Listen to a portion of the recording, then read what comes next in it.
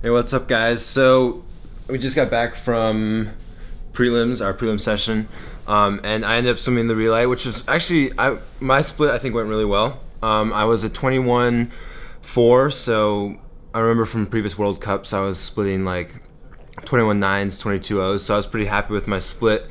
But sadly we didn't, and we ended up not making the finals, which is a bummer. But then again, you know, you have races like that where some things go wrong, and it's all good. It's something we can learn from, just like my 2IM was the first day.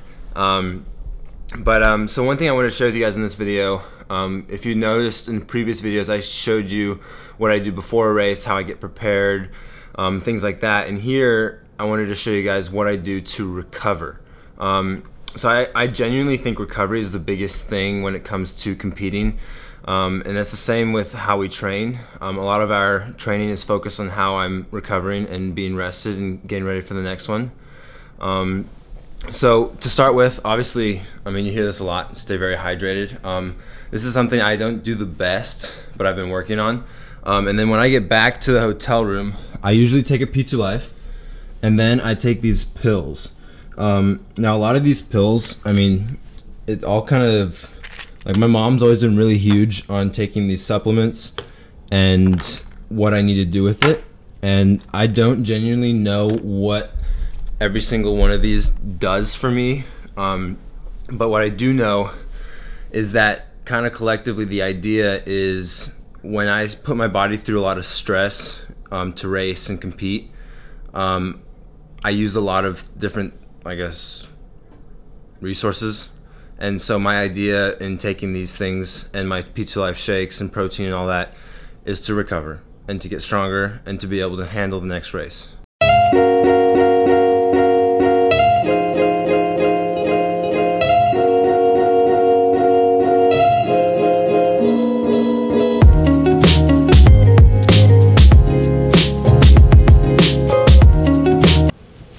So you guys, once I've taken those pills and everything, the next thing I do, or sometimes what I do at the meet actually, is I roll out. So this is a hypersphere. It's made by Hyperice, and so this ball, it kind of, let's see, it turns on and it then vibrates, and there's like 3 different settings. And so it's just kind of a deep tissue massage kind of that I do on my own, which I really enjoy, and something that I've done for a while. This is pretty expensive. So a lot of people, the best way to do it is to get a old lacrosse ball or even a tennis ball. You get different balls for however tight you want to roll out. I also have a foam roller that I use, which is really handy. So yeah, rolling out, and also massages, which are awesome. Like, thank goodness to USA Swimming, because they've got a whole team of masseuses here, where we're able to get massages at the pool, which is really awesome.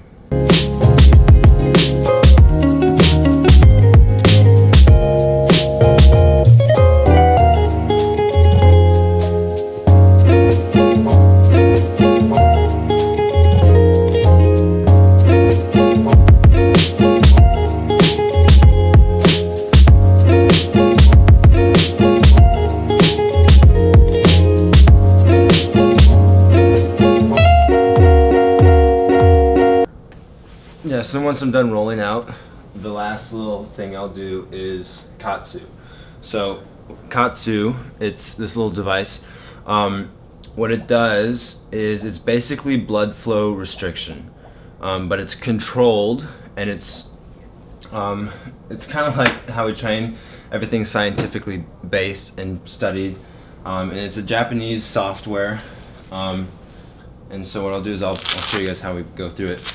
I put on these straps, and so I go around my legs, and I can do straps on my arms as well, but only separately. I make this relatively tight to where it's, you know, tough to put 2 fingers in between the strap and my leg.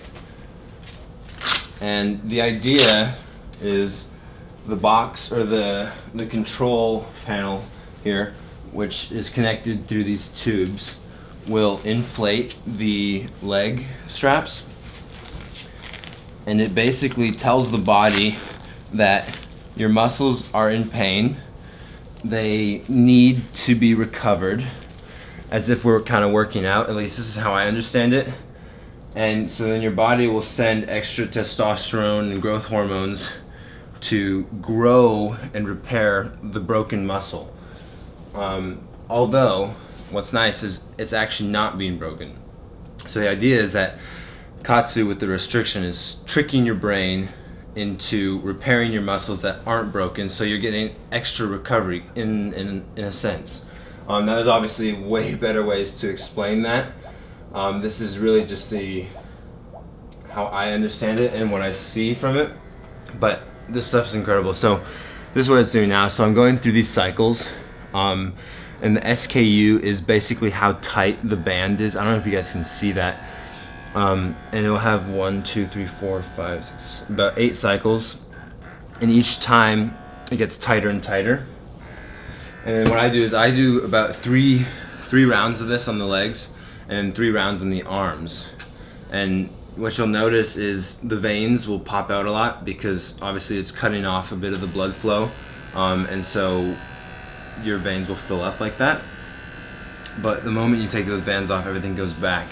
And something I do like during is I'll check my capillary refill, and so that's basically how quick the blood refills into the capillaries, I guess, which makes sense. So it's just telling me that I'm not, it's not too tight, it's not too restrictive, and it's not actually going to damage me, you know, because there has been a little question on like people getting blood clots and stuff like that, where, but that's more from a standing where people will take tire tubes or a string or something and tie it really tight. They'll work out to get that extra pump, and then your blood flow is actually being stopped. What this does is it inflates and it releases, allowing for the blood to continue flowing freely. So there's no possibility for it to actually clot and harm you and, you know, cause issues. So this is like a lifesaver. This is something I love using. At first it's a bit uncomfortable, but you really get used to it. And there's also something else we can do with outside of recovery in training, where we'll put the bands on and then we have it set to like its max restriction, and we'll put them on and then we'll do a little workout, like maybe some squats or some lifts or just like crunching, just like lifting no weight at all. And your body will immediately get the effect and automatically start recovering, because you're being tricked into extra pain that you're actually not really going through, which is really crazy. So yeah, that's Katsu.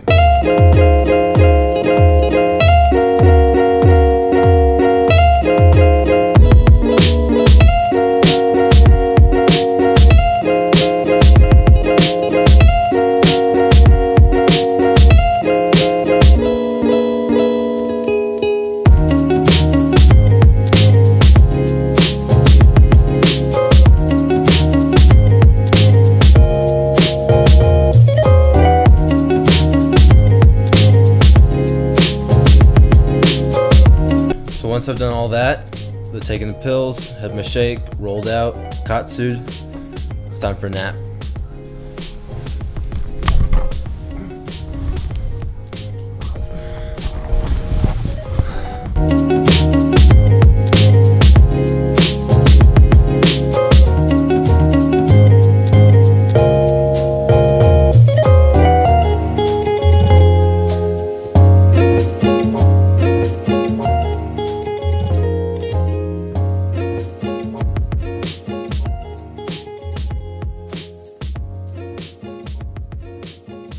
It's been a pretty chill day. 4x50 was fun this morning. Got to relax, got to warm up at the warm-up pool and film a little bit of Mike doing the stretch cord, which I've yet to try. Probably won't. But I've got the 100 IM tomorrow and I'm super excited for that. So I'll see you guys tomorrow. Cheers.